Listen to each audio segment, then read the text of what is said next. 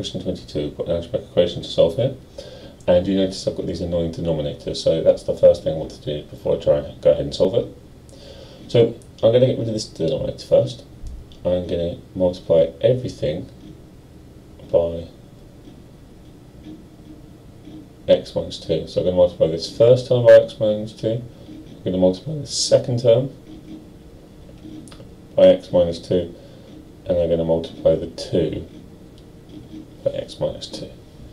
So that gives me, if I write this out again, if I write it underneath, I've got, I'll have, well, if I'm multiplying by x minus 2 and divided by x minus 2, just leaves me with 3. Then I've got 8 lots of x minus 2.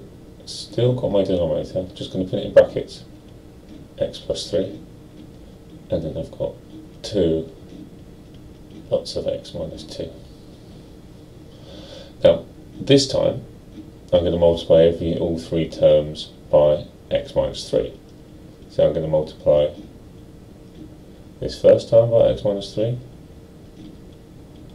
this middle term by x minus 3, and this last term by x minus 3. And that should give me, if I just write it all out, I get 3 times x minus 3. This x minus 3 is going to cancel with this. Oh, there should have all been pluses. That's my mistake because it says plus here. So it's plus, plus, and plus. So that makes this one a plus. And then I've got this x plus 3 and this x plus 3. That's why I chose to do it, is to cancel out. So I've got 8 lots of x minus 2. And then this one, you're going to see that I'm going to get both x minus 2 and x plus 3. Now I'm going to just multiply this out. So this is our equation. This looks a little bit simpler, although there's quite a lot of x's going on. I'm going to multiply everything out. So over here I get 3x plus 9. I get 8x minus 16.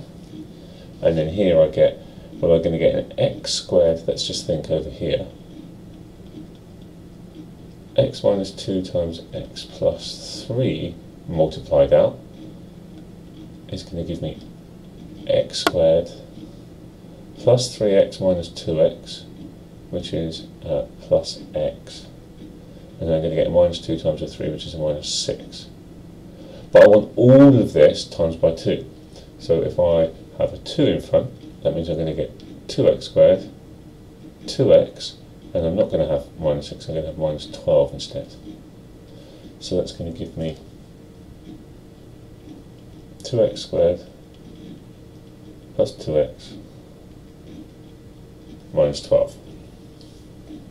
And then let's just sort everything out.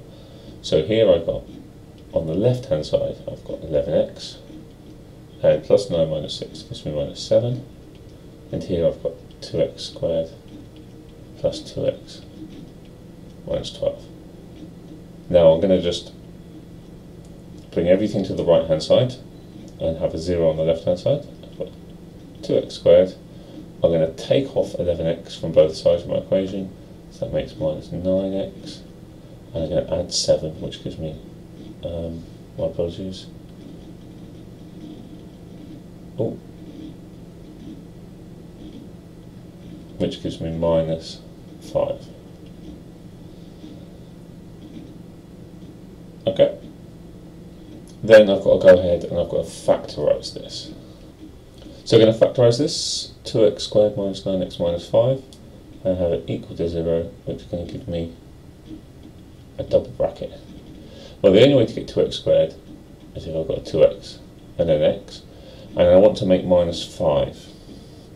So I can do plus 1 and minus 5, or I can do minus 1 and plus 5. But when I multiply one of them by, so it's just which way around the brackets I get, when I multiply them by 2x, I have a total of minus 9x. So that tells me I'm going to put my minus 5 opposite my 2x. I'm going to use this pair, I'm going to use minus 5 there, which gives me minus 10x, and then plus 1 here. So I still get the minus 5 from the multiplication, but when I multiply the x's out, it collects together. And that just tells me, so if I just come up here now, it tells me that the first bracket is 0, two things multiply to make 0, the first bracket is 0, or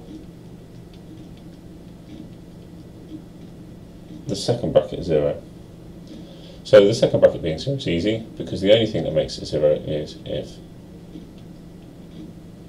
x is 5, and then this one, well, I know that 2x is going to be minus 1, so x has got to be half of that, minus 1 over 2. So my solutions are x equals minus a half or 5.